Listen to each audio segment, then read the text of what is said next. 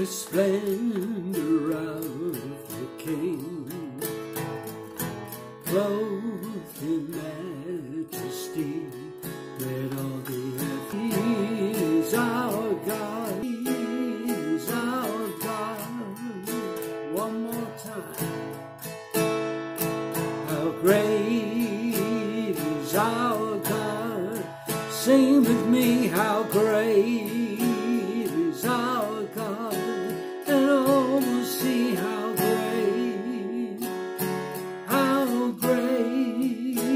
is our God.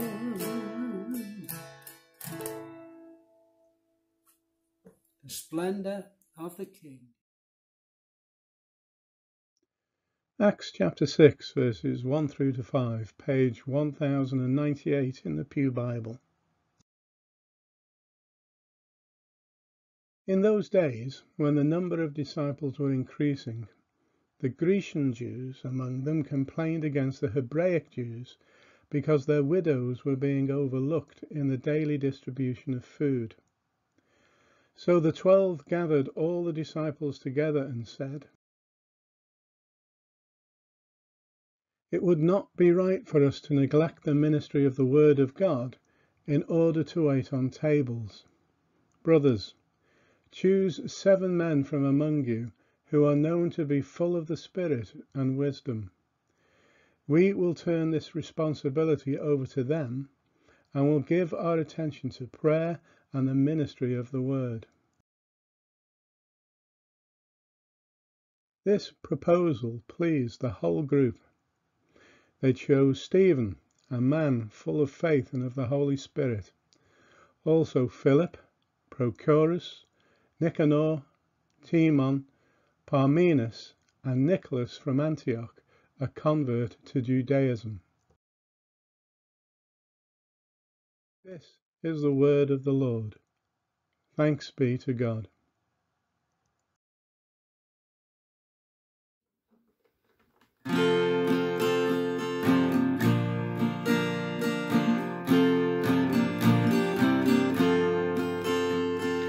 What a friend we have in Jesus, all our sins and griefs to bear. What a privilege to carry everything to God in prayer.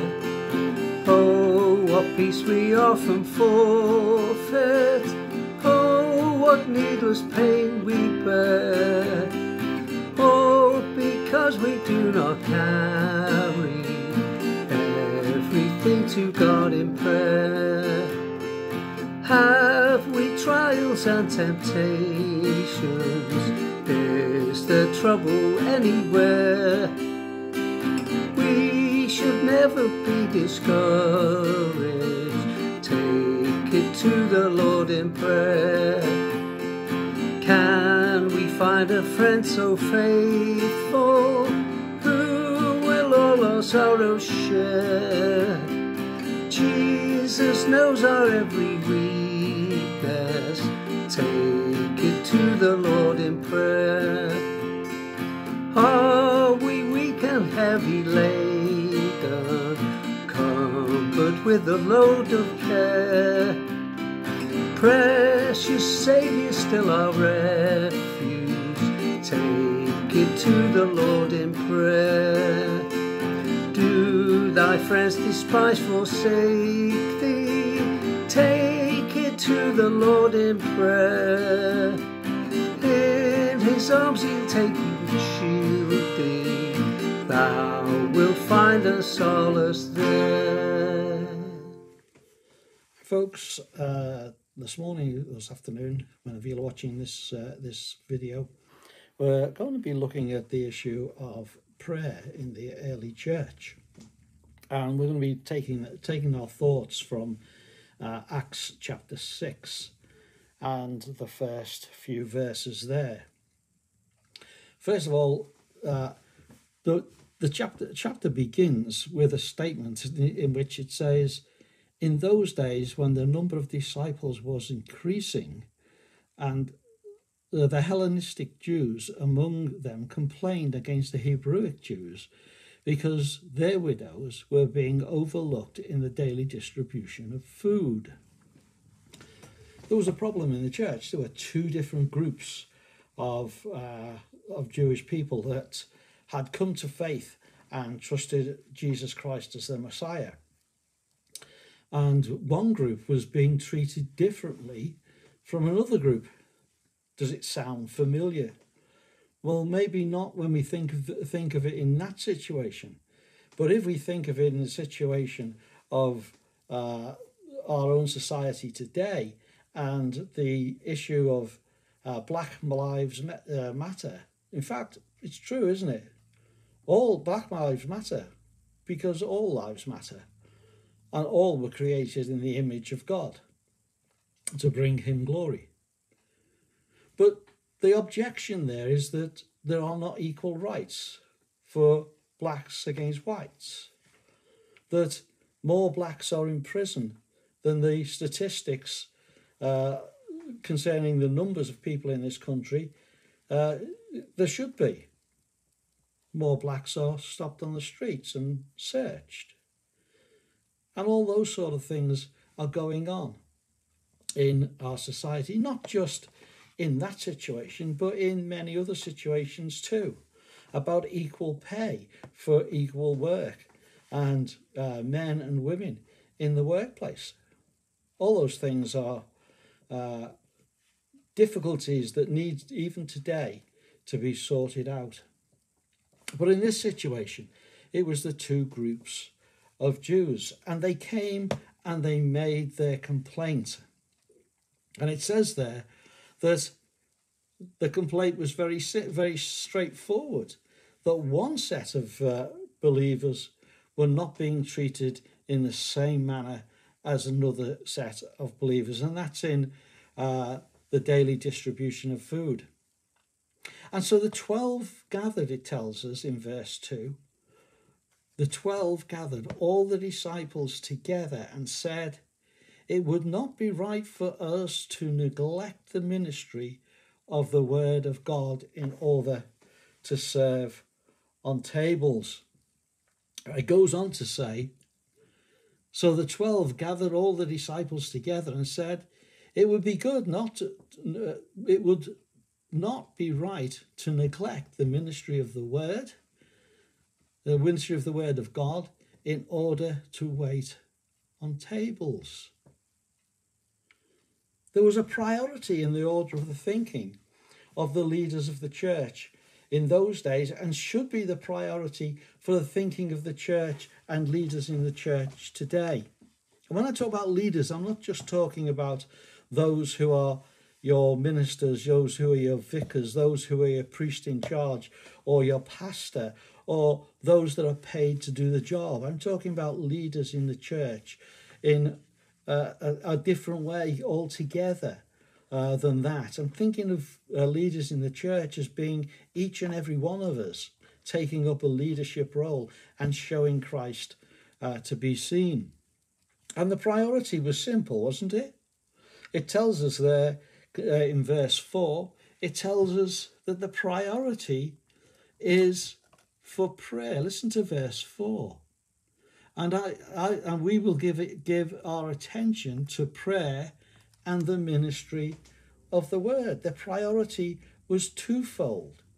The priority of the ministry of the leaders, the elders of the church, was this, that they should pray together and that they should share God's word. It was more important that the prayer and the preaching of the word was done than it was that the problem was solved. But that didn't mean that they put the problem to one side. No, far from it. The disciples, the leaders, prayed about the situation. They prayed about it, and they came up with a plan. They came up with a plan. What was the plan? The plan was this: brothers and sisters, choose 7 men from among you who are known to be full of the Spirit and wisdom. We will turn this responsibility over to them. This is verse 3, of course. So the priority for the leaders of the church, the apostles, was to pray and to preach. But it was also important that they made sure that things were being done rightly, that things were being done properly, that everyone was being treated equally. So they said, get seven people together, 7 men it says, but get 7 people together, and they can be the ones who can deal with the problem of making sure that things run equally. They were to be, as it were, the deacons of our churches today. But notice what it says when it speaks about these people. It says, choose 7 men among you who are known to be full of the Spirit. Now, why on earth do you need to be full of the Spirit to serve food, to sort out food? Why is that an important fact in their thinking? The answer is this, and it's the words of Jesus.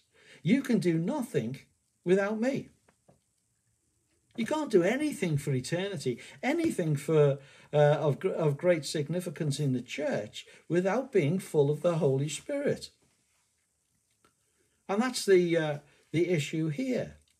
The people who were to work in the church and do the things of the church needed to be born-again Christians who were held in respect. Notice that it said something about that. It said who are known to be full.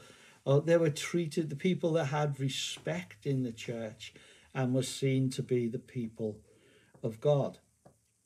You see, it's possible, and quite often is likely in churches, that good social work gets carried out.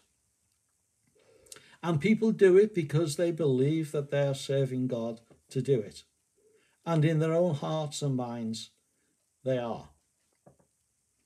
But sometimes that social work, that outreach, can become the priority and not prayer and the preaching of the word.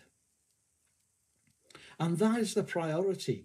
Notice the priority. Notice the order of the priority. The order is prayer and preaching. It's not preaching and prayer. It's prayer and preaching. Before we do anything in the church, whether it be preaching or any other matter, whether it be food bank or swap shop or youth drop-in or any of the other things that we do, the first thing should be that it is covered with prayer. The people need to recognize the importance of prayer. Verses 5 to 8 actually speak about the power of prayer and why we need to be praying together. Even though we can't meet together now, we can pray together as we bring our requests before God. Listen to this. This proposal, that of getting people to do the job, the right people to do the job, this proposal pleased the whole group.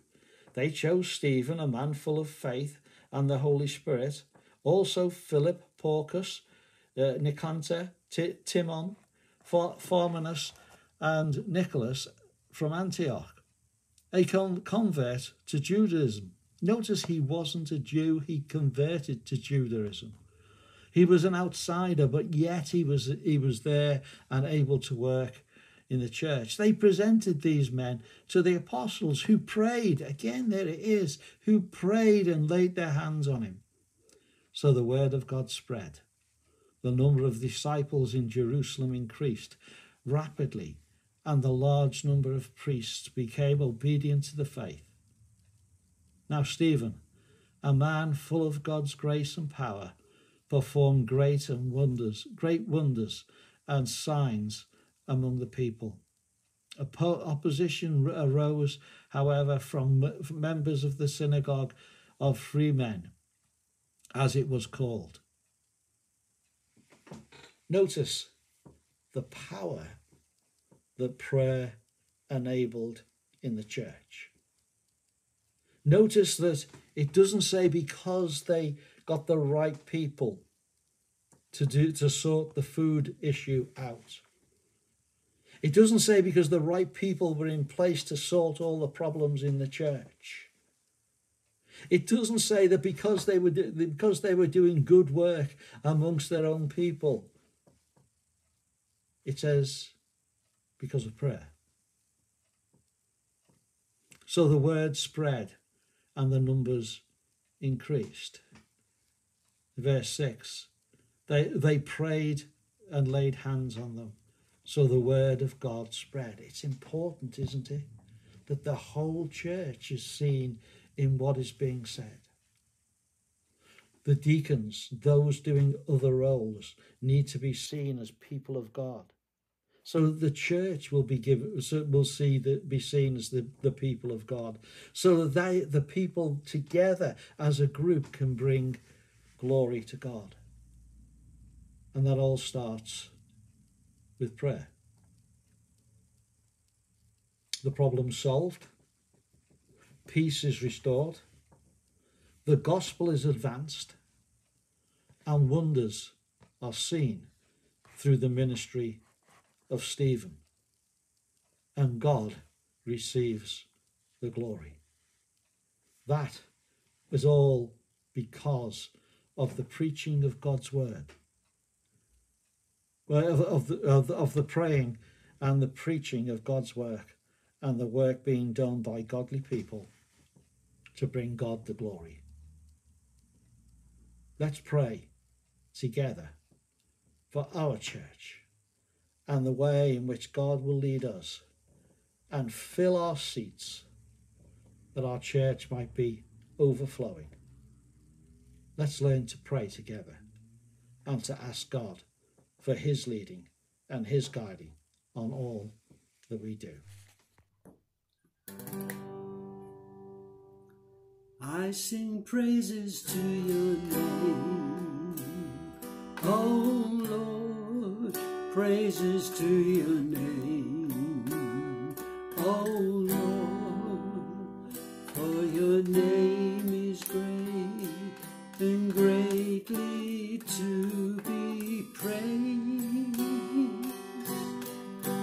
I sing praises to your name, oh Lord, praises to your name, oh Lord, for your name is great and greatly to be praised. I give glory to your name, oh Lord, glory to your name, oh Lord, for your name is great and greatly to be praised.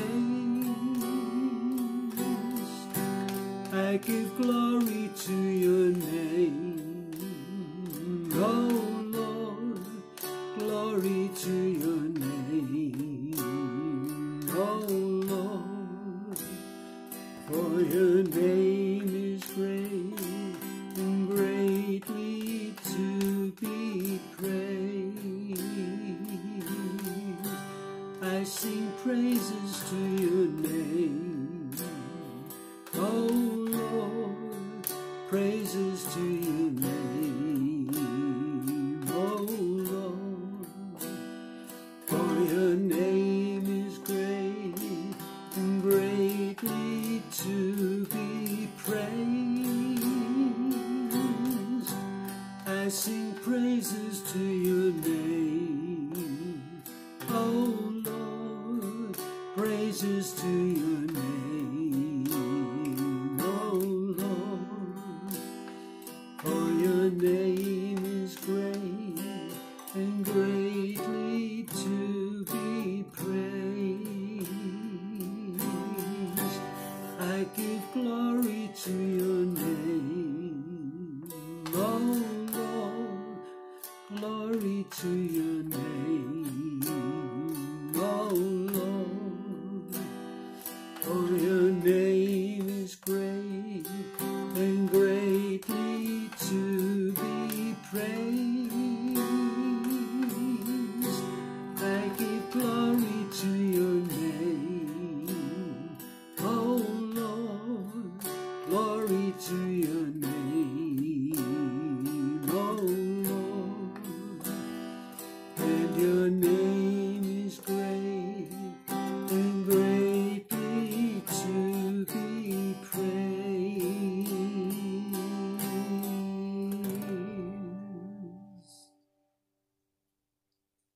I sing praises to your name. Lord of heaven and earth, as Jesus taught his disciples to be persistent in prayer, give us patience and courage, never to lose hope, but always to bring our prayers before you. Through Jesus Christ our Lord. Amen. Let us pray as our Saviour taught us. Our Father in heaven, hallowed be your name. Your kingdom come, your will be done, on earth as in heaven. Give us today our daily bread. Forgive us our sins as we forgive those who sin against us.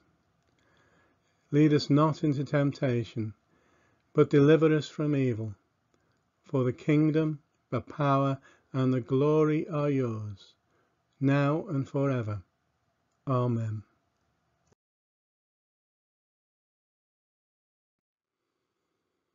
To him who is able to keep us from falling, and to present us before his glorious presence without fault and with great joy, to the only God our Saviour, be glory, majesty, power, and authority, through Jesus Christ our Lord, before all ages, now and forevermore. Amen.